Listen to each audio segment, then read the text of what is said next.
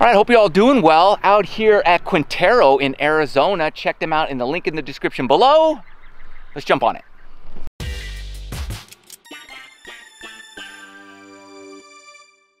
Got a special video for you today with homeboy here, Golfholics. Mike is gonna take us around. We're gonna do 3 holes with Mike. He's gonna give you his tips and strategies for how he's gonna approach these next 3 holes. Hopefully, I believe you guys will learn something. He's a great player. Goes low, beats me down here and there. Well, more than here and there. Anyways, make sure you hit the like, subscribe, bell, share, whatever. Send it to your mom for Mother's Day. She'll love it. Here we go. Mike's gonna hook us up. What do we got here? All right, so let's just get started right away. We got a par 4, it's 370 yards, tight fairway. My go-to is my driver. So what I'm gonna do is I'm gonna tee the ball a little bit low, hit a little fairway finder, choke up about a ½ inch to an inch, whatever you feel comfortable with, and just make sure you hit that fairway. Even if it's 250 down the middle, it's okay. Only 250. All right, good. Do it to it. Great shot. Puts it right down the middle of the fairway.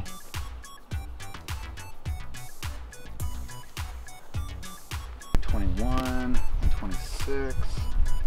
Okay, so. All right, so that driver really worked out perfect. I got 126 dead center, caught the fairway. I'm just gonna hit a little pitching wedge. It's 126 up the hill. I normally hit this about 133 to 135. I'm gonna club up, try and miss a little long, and if I have to, get up and down. Here I love how Mike plays to his strengths and then also plans for where he can get up and down the easiest. What do you got? All right, so I did exactly what I wanted right there. I missed a little bit long, almost pin high because there's a little backstop right here, and left. I didn't want to short side myself on the right-hand side and be right at that pin. There's only about 8 feet to work with. Over here, there's 25, 30 feet. And give me a good chance at birdie. Do you have any special thoughts when you look at this putt, like what you want to do? All right, so for this, I'm not going to be super aggressive. I'm just going to try and, lag it up. It's 25 feet coming through the fringe, going downhill. You can't be too aggressive with downhillers. So I'm just going to try and pick out a line, commit to it, and then just try and roll it. So because Mike is not focused on making a birdie, he's able to just focus on speed, which is critical in these longer 25, 30 foot putts. And that's why he's able to have a short little tap in par. That counts. Good par. Thanks. All right, so this is 220, a little downhill, actually a lot downhill. It's probably playing more like 190. I'm gonna go 5-iron right here. Try and hold one off just a little bit. If I'm gonna miss to the right, give myself a chance at an up and down, and even long is okay. And so yeah, that's what I'm going with.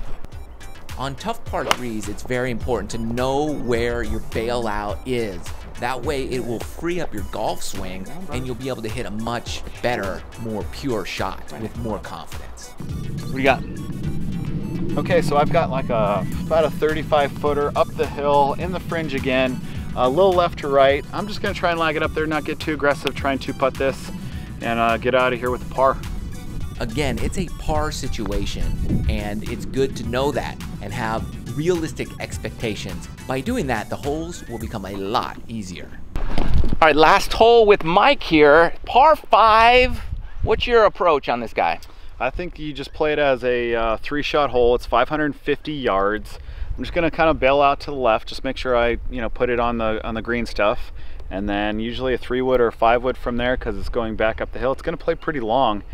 Should have, I'm guessing, 120-ish going in, and then a nice 54 wedge, and just get out of here with a par. I like how you think it through, like all your shots ahead of time. Kind of have a game plan for approaching the hole. That's a good way to approach basically every hole pretty much, right? Yeah, starting from the first shot, you just want to pick out your target, commit to it, put a good swing on it, and just try and execute, and then keep moving forward. All right, let it rip. Here on the par 5, Mike is playing super smart. He knows it's a 3-shot hole. That way he never will overswing with his drive. Yeah, hit a really good driver right there. I've got like 305 going in. I'm just gonna hit a little chippy 5-wood up there. I feel confident with it, played a nice little draw, and favor the left side a little bit.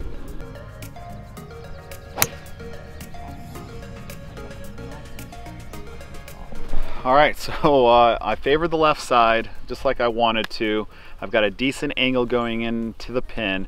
I've got 95 yards. I pured that 5-wood back there, so I'm a little bit closer than what I want. It's a little uphill, a little into the wind, probably playing like 105. I'm gonna hit my 54. I'm gonna try and favor the left-hand side. If I miss, then I can get up and down and make par.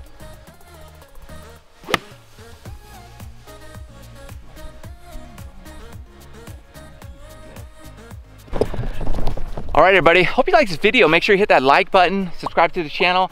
Just 3 holes with Mike, getting inside his head, seeing what he's doing. He's a great player. Could learn a lot from him, just his mindset, his strategy. Always have a plan at what you're doing. You drew it up just like you said on the tee box.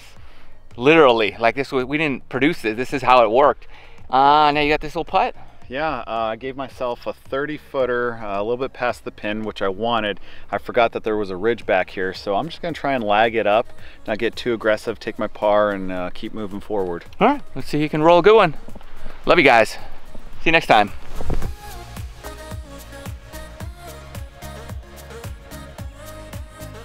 So no birdie here, but it was a great 3-hole run of all pars, and playing like this in 3-hole stretches will help you lower your scores and have more confidence out on the golf course.